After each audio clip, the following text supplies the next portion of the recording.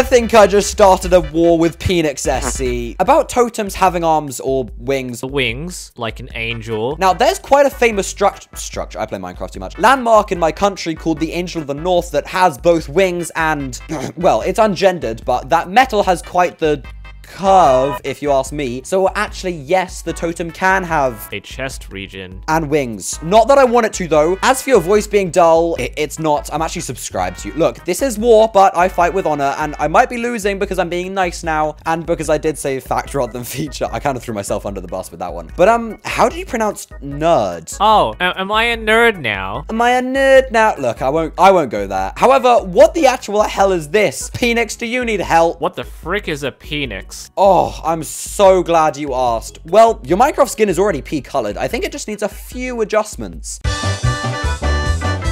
Ah, there we go. Phoenix SC, everybody.